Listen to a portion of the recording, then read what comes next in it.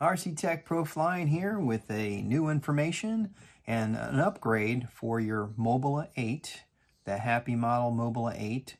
This is a really fun drone to fly, and what I've discovered after crashing a couple of times in the grass and some of the trees and some of the branches hit the receiver. So I'm going to show you what I did in correcting that problem. So where the problem occurs is when you're flying this and you notice your link quality has been degraded and you get failsafe and it just kind of falls out of the sky when you're flying it for a short distance. Most of the problems, if you've got the Express ELRS with the ceramic antenna, so I'm going to kind of point out where it's at. Let me kind of use this here. All right, so right around, I just lost a tip here. I'll use this one again. All right, so let's find it. Okay, so it's right here. All right, so there is a, and I'm gonna show you another piece of video that I'll kind of show you where I have a close shot of it, but it's the ceramic antenna. It has a trace around it. What happens is when this thing hits branches and trees and it crashes, the traces that are on the ceramic antenna for the Express ELRS get scarred or cut, and that obviously affects the antenna, and that definitely lowers your range. So instead of messing around with trying to replace that little ceramic because you might damage the board, you can put an external receiver on it, and you'll see that's what I've done here. And I'll show you how I did that with the wiring and stuff. It's pretty simple, and the same process that you do when you binded this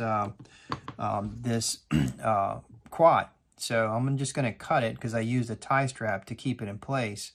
So, and this way it keeps it in place. So this is where I put it over here. Let's go ahead and we'll pull it out and tie it once I get it out here.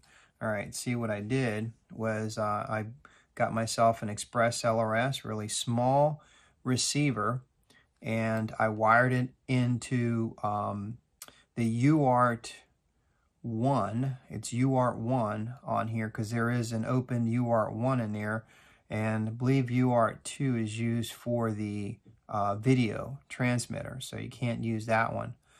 So I'm going to show you on here what I did. And this Express ELRS receiver does have the ceramic antenna, and I definitely would advise you to use heat shrink on here to protect it.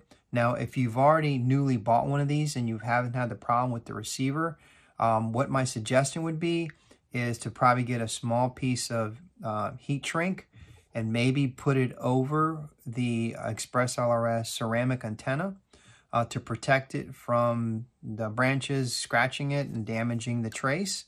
Or maybe you can use some type of paint that you can put over it, like a clear coat, clear coat of paint or something like that, and kind of brush it on it to protect it so that this way it doesn't break the traces off the antenna.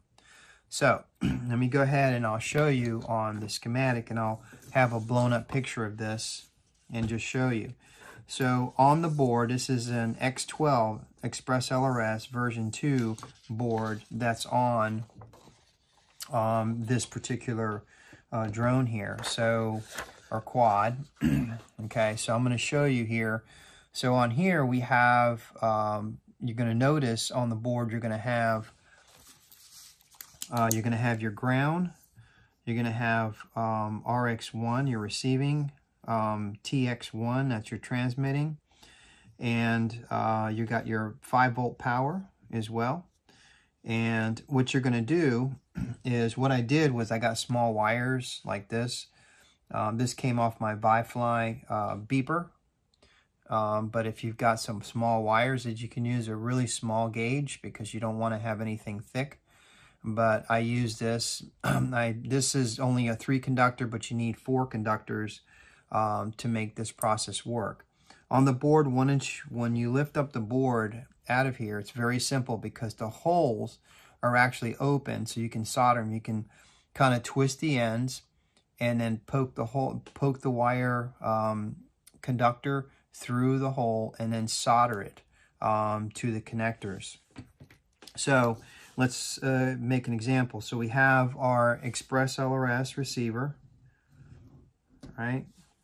This is our ELS. Okay. That's going to be a receiver. So you're going to have your ground, you're going to have your power. So that will be your positive, let's say your negative. And then you're going to have your receive, and then you're going to have your transmit. So your TX, and then you have your RX. So what you're going to do, okay, you're going to take your TX and you're going to connect it to your RX. You're going to take your RX and connect it to your TX. So it's the opposite. So it's feeding information back and forth. And then you're going to take your positive to your 5 volts and put it to your 5 volts. And then take your ground and then put it to your ground. Okay? And once you do that, then you go into the binding process. But I'll have to show you a different screen for that. And I'll switch over once I get to this point here where we need to show you what you need to do after you set this up. You need to go to Betaflight.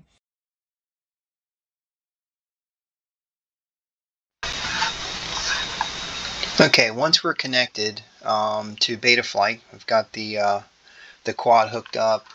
To set up the external Express ELRS or receiver TBX Crossfire to the Mobula 8. So we need to go to ports, and we need to go change UART1. We need to change that and add the receiver. So basically you would hit this on UART1 because that's where we have our receiver hooked up to on the board. And then we need to go to the receiver tab, and we need to change this is where it's going to come in originally. It's going to be on SPI, and that's going to say Express ELRS, or it might be Crossfire. So we need to change this to serial UART via UART, and then we need to change this to Crossfire. It might already pop up, but we need to put it to Crossfire in order for, unless you have a different type of receiver. So whatever the receiver is, that's what you change it to. So that's pretty much all you do besides save and reboot. And to complete the process, this will save everything, and then you go to the binding process. So that goes to here to the CLI, and then you're going to type in bind underscore and then RX and hit enter. And what happens is it may give you an error, but it will bind it with the radio on. You have to have the radio on and have the menu for the Express ELRS in that. This way it's preparing for it to bind and correct its connection. So anyways, that's pretty much it on how to do that. If you have any questions, feel free to comment and ask me any questions concerning if you're having some challenges, and I can probably help you through that.